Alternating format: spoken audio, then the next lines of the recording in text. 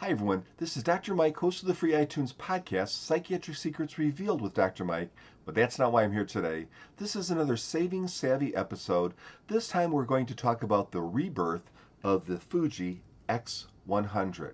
Now, of course, this camera came out in 2011, and a lot of people loved it. There were some critics, too, because it was a little bit quirky, and it's really a camera designed for the street shooter.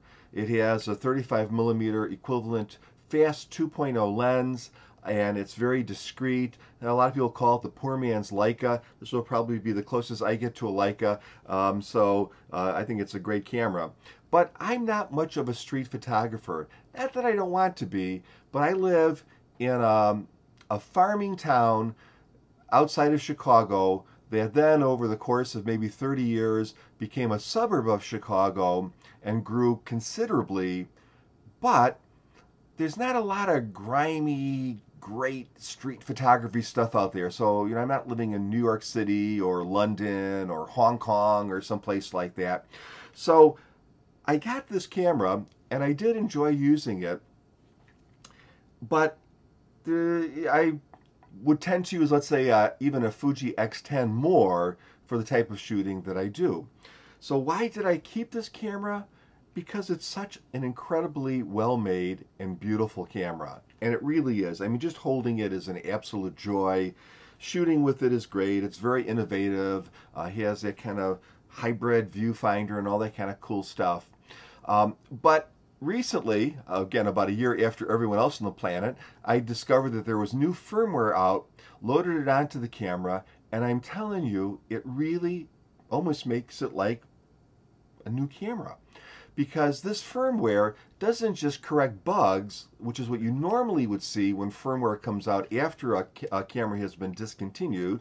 2011, this is 2014, came out in 2013, the firmware.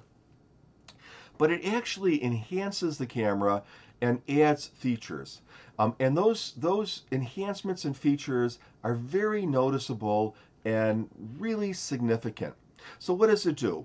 Well, it increases the autofocus speed by, it says, about 20%. Now, I love Fuji cameras. I think their color palette is gorgeous. Their build quality, especially the X series, is phenomenal. Focusing, not so good. So even if you're on just a center focus and you're right on the object that you want to focus on, well, a lot of the time it will focus. Sometimes it would hunt around a little bit, but sometimes it would focus someplace else for some reason. I think that the firmware 2.01, I guess is what I have now, really not only improves focus speed, but also just the accuracy of the focus. It also gave the ability to focus closer to an object without having to switch into macro mode.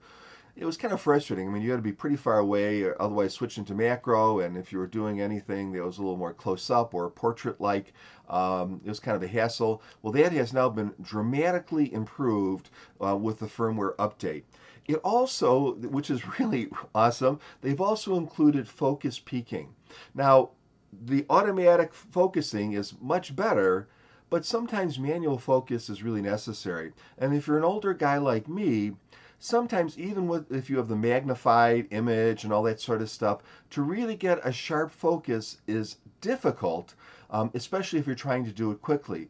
But it's really easy to do it with focus peaking, where everything, all the contrast lines are kind of highlighted for you. So we now have focus peaking, which is a feature that wasn't even on the camera before. There's a few other improvements, a little quicker startup time, some, better button selection and that sort of thing. But I would definitely say that if you have this camera sitting around someplace, and if you are like me and you have not upgraded the firmware yet, please do upgrade the firmware. You really will see a significant difference. It's making me want to shoot with this camera again. I just think it's awesome. And thank you to Fuji for doing something kind of like the right thing. So it's not just fixing a bug like the camera would shut off automatically or something. I mean, really improving the performance of the camera and also adding features, even though they're not going to make any more money. But what are they going to do? well, they're going to make a lot of people loyal to the Fuji brand. Anyway, if you get some time, please give my podcast a listen. It's called Psychiatric Secrets Revealed with Dr. Mike. You can find it on iTunes and other podcatching sites. As always, have a wonderful day. Please subscribe. Maybe click like if you like it too. And I'll be making more videos. Take care.